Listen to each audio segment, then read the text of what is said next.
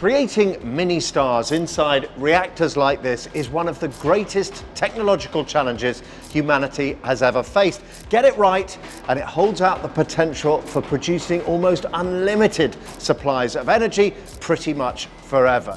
It happened inside a giant machine in the quiet countryside of Oxfordshire. For just 5 seconds, humanity managed to do something that once belonged only to the stars. Temperatures soared beyond 150 million degrees, 10 times hotter than the heart of the sun itself. And at that moment, inside the jet fusion reactor, scientists held a miniature star on Earth. Not a dream. Not science fiction. A real burst of fusion power. It wasn't enough to light a city. In fact, it could only power about 60 kettles for tea. But that didn't matter.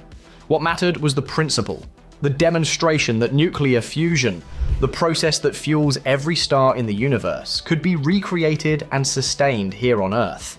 A milestone that scientists have been chasing for decades, proving that the laws of physics that light up the cosmos could, for a fleeting moment, be controlled by human hands. To grasp why this is such a breakthrough, you have to step back and look at what powers the universe itself. Every star you see in the night sky shines because of nuclear fusion. Deep in their cores, unimaginable heat and pressure fuse hydrogen atoms into helium. That process releases staggering amounts of energy, enough to keep stars burning for billions of years. For generations, scientists have dreamed of replicating that process here on Earth, not to create light in the sky, but to generate electricity, to power cities, to provide energy without pollution, without carbon, without fear.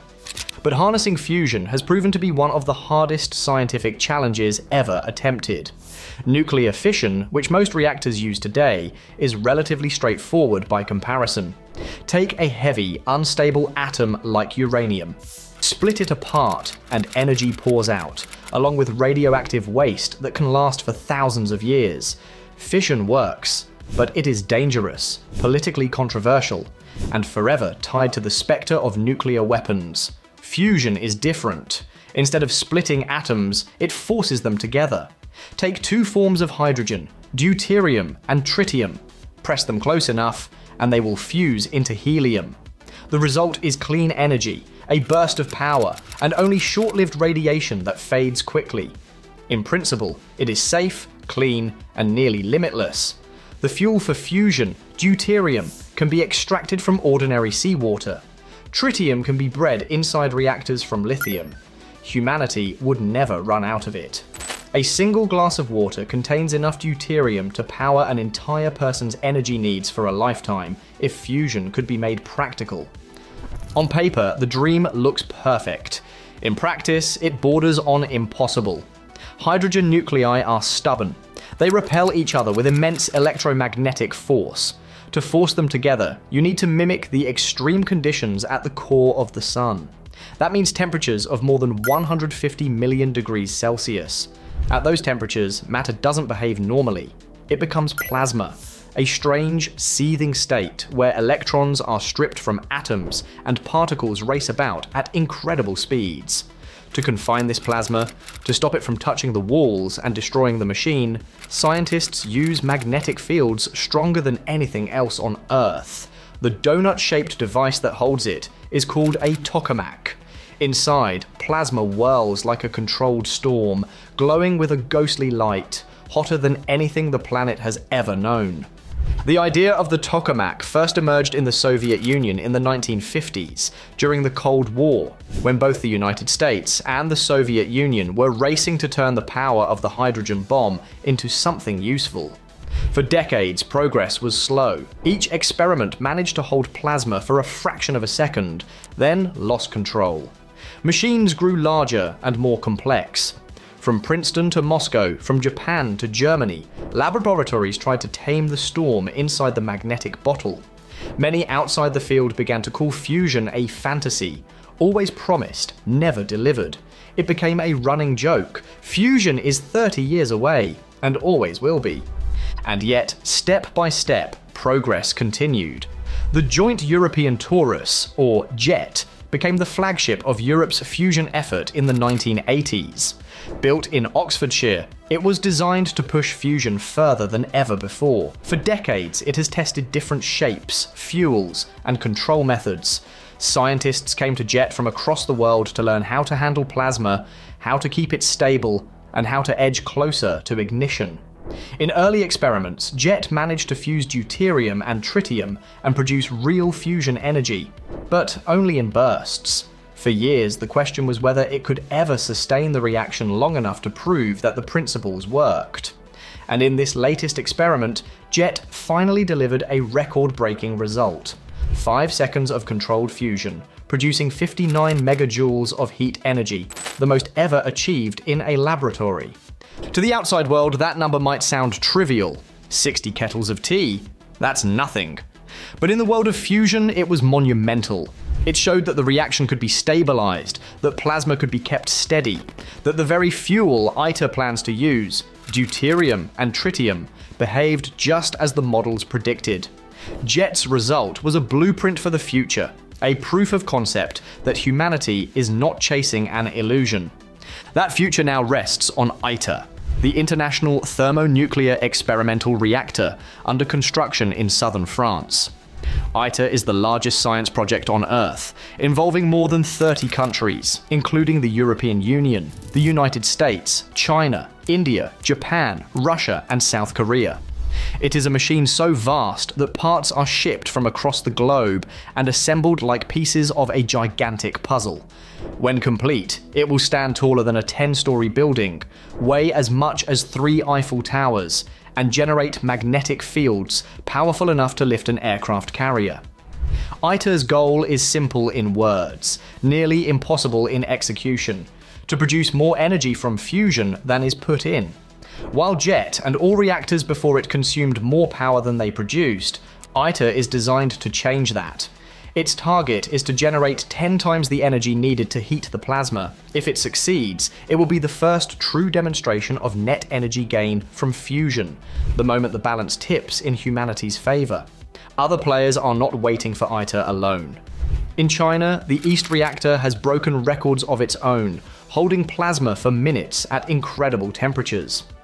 In the United States, projects at Princeton, MIT, and several private companies are exploring compact designs, high-temperature superconducting magnets, and novel approaches that could leapfrog traditional tokamaks.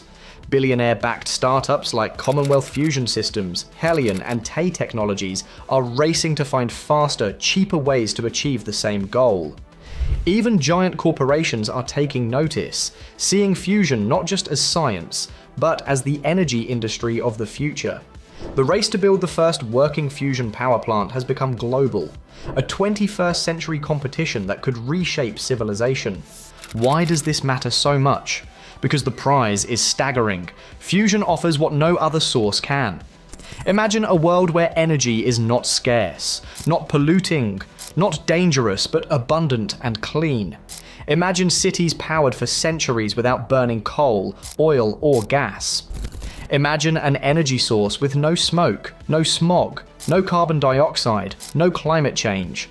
Imagine a power plant fueled by water, running almost forever, producing electricity without fear of meltdown, without mountains of radioactive waste.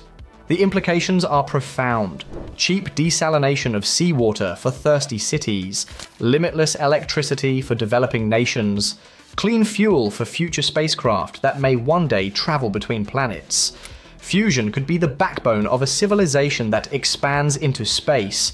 It could be the foundation of humanity's future for thousands of years. And yet, here is the sobering truth. Fusion is not ready today.